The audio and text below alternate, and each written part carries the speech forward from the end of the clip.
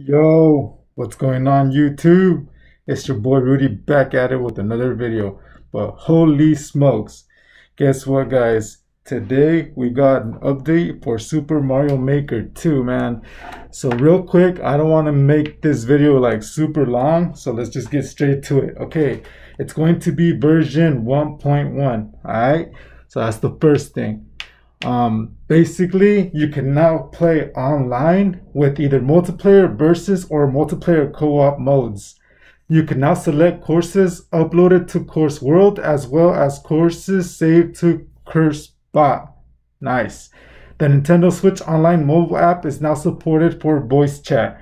So those are the three things that were added to the new update as of today. I believe, if I'm right, it is oh shit, it's October 2nd. Yes, it is October 2nd, 2019.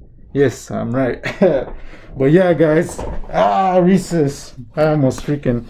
These cats are slick, bro. I barely got up, and then I sit down, and she's right there. All right, but she's all right. I felt her real quick. But anyways, yeah.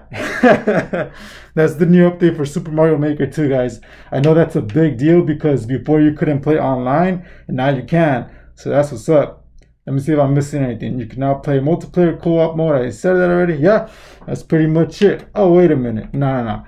You can now select courses uploaded to Course World as well as courses saved to Coursebot. I think I said that already. They did two lists for some reason. When playing a course saved to Coursebot, the host system doesn't need to be connected to the internet. So that's pretty cool. That's something else that I didn't get. And now let's see. There's now a list of official makers and leaderboards. Courses made by Nintendo can be found here, so please check them out. And let me turn the camera around so you can see what it looks like. Oh, and I can't. I'll turn this around. Let's check it out. That's what I'm looking at.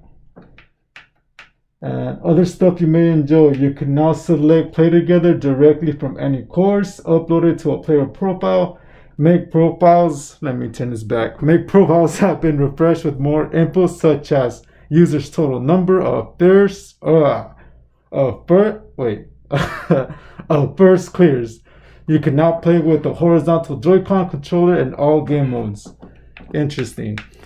If you want to know more about this, you can go to support.nintendo.com for more updates to the game. So that's pretty much it. Alright guys, thank you guys for watching. Peace.